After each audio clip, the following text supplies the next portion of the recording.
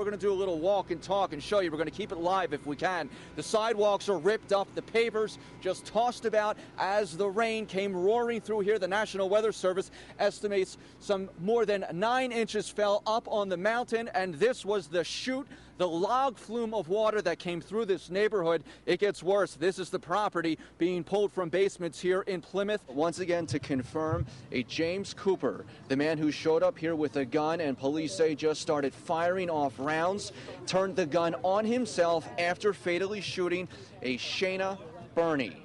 Let's go ahead and show you. Again, you saw where the votes are counted. We're going to go this way into the rotunda where members of the public can come out here and watch the returns come in. The director of elections is very thorough here. People out here on 2nd Avenue, yeah, they're dealing with this.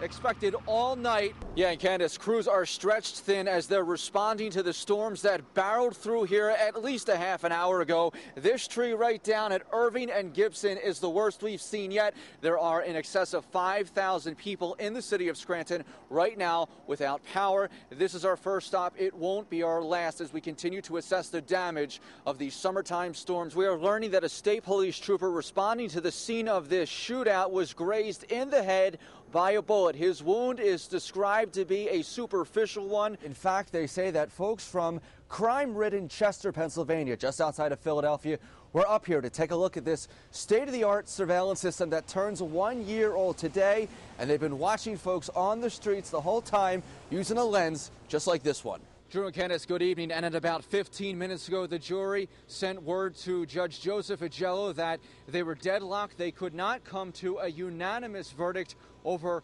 life in prison without parole or death by lethal injection. So by state law, the judge then polls the jury one more time. Can you return and come up with a unanimous verdict, or do we have to make a decision here in court? And that's what state law says. The judge on the spot sentenced Elvis Riccardi right there to life in prison without parole. Candace, the Poconos have to be the place to get away to. Look, no traffic. That's a good thing. We're at routes 115 and 940 right here in Blakesley. Oh, it's beautiful. For 6 o'clock heading into a holiday weekend, can you say no pain on the roadways? It's a good thing we're at a gas station. We'd have nothing else to talk about. Over here is where we're having some difficulties with the folks who are putting the gas into the tanks. They're looking at a clear $1 higher per gallon average this holiday season. Good evening. And while the sheriff said that Chief Deputy Charles Guarnieri was on vacation for at least 2 weeks, his time card did not show that. And tonight, the I-team continues to ask why. Stop and see, why are you calling me? Well, I did call you. No, you don't do that, sir. You don't touch this microphone. We're not talking on the radio. Chief Deputy Charles Guarnieri was supposed to be on vacation, so why didn't payroll records show that? I'm showing you black and white yes, here, and I'm asking for some answers. Sir, I was told that you were not in the office for the last 4 weeks. And that is flat out lie. But 3 independent sources claim Guarnieri hadn't been in the office for 4 weeks. Just a day before this interview, Sheriff Michael Savakinas told Eyewitness News Guarnieri was on vacation for at least 2.5 weeks. But the payroll records tell a different story. He has time available, and he was exercising his time. But a central recording system in the county does not show that. How does the county keep track then? This is ridiculous. Do what you want to do with it. But County Commissioners Marianne Petrilla and Steve Urban thought the payroll dispute was anything but ridiculous. For the last 8 weeks, it shows that he's been at work and hasn't taken an hour of sick time, vacation time, or personal time. Would it have shown that if he did? Yes, it would. It would be clear? It would be clear. And yes. This doesn't reflect that? No, it doesn't. It reflects that he's at work every day for the last 2 months. I think that everybody needs to get on the same page and be accountable to the people of Luzerne County, especially as elected officials. I think it's imperative with everything that's going on in the county that's what we all work towards striving to do. Sir, where have you been for the last month? The source of the payroll discrepancy, according to Sheriff Savakinas, an accounting glitch. If you count the days, it's less than 12 days. And you have records to show that? Absolutely. Against the records that county payroll has? Again, I don't do payroll. I don't do the payroll. I do not do the payroll. I can't answer for why it was done. I give it instructions. Not my fault that they don't follow protocol. I can't answer for why they didn't dock it. You should maybe ask payroll. And we did ask payroll. They said it's up to each row officer in the county, in this case the sheriff, to make certain time cards are accurate. Time cards are turned in each week and then internalized in a computer system.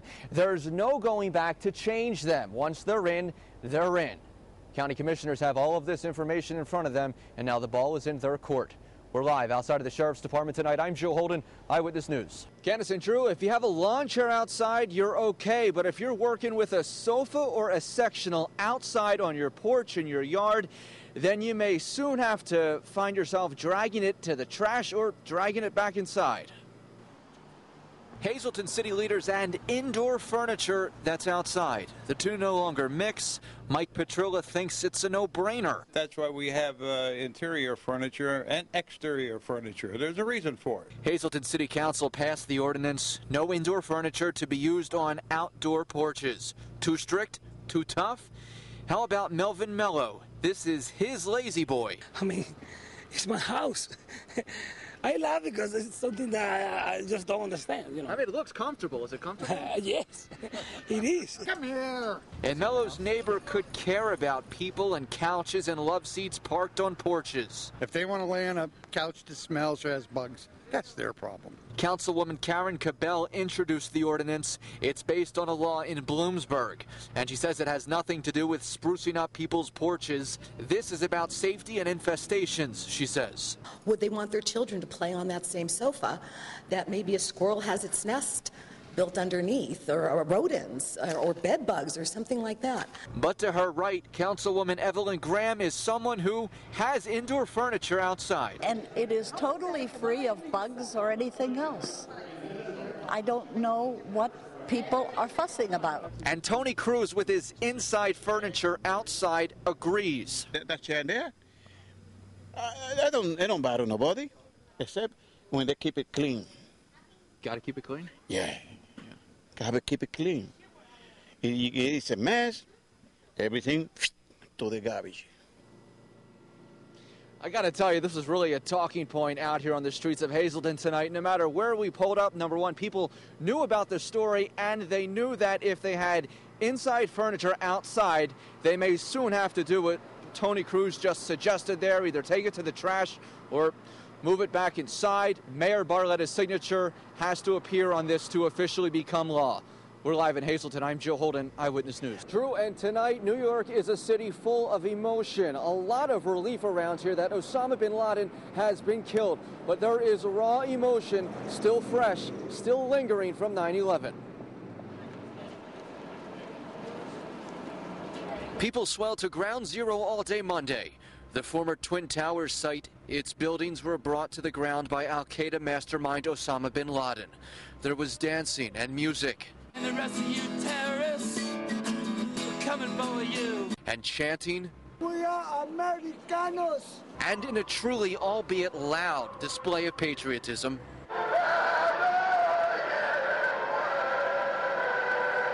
This car blared the national anthem, making lap after lap around Ground Zero. Earlier, relatives of 9/11 victims could only imagine. And they did. I think Mark would be ecstatic today.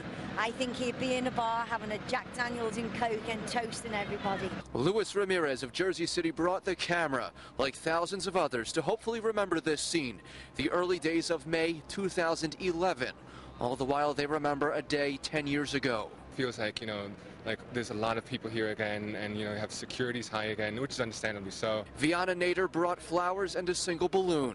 For her, this is a solemn gravesite, and bin Laden, the man responsible, she says, is now in his grave. It's like, finally, we found this guy who was 6'4", or 6'2", and on dialysis, who you thought we would have been able to find months after this attack, and it's been 9.5 years later, and finally, we found this guy. I feel a sense of closure. Riley and Piper Avance sat quietly holding this flag of honor, a piece of cloth with thousands of names. They say hundreds have stopped to search their flag. It's very chilling, yeah. They call the death of bin Laden mission accomplished, we went and accomplished what we needed to. Back live and beyond the sea of satellite and live trucks is Ground Zero. Of course, the focus tonight is intense. It is expected to intensify on Thursday when President Obama visits this area. That's the very latest. We're live from Ground Zero, Lower Manhattan, New York City. I'm Joe Holden, Eyewitness News.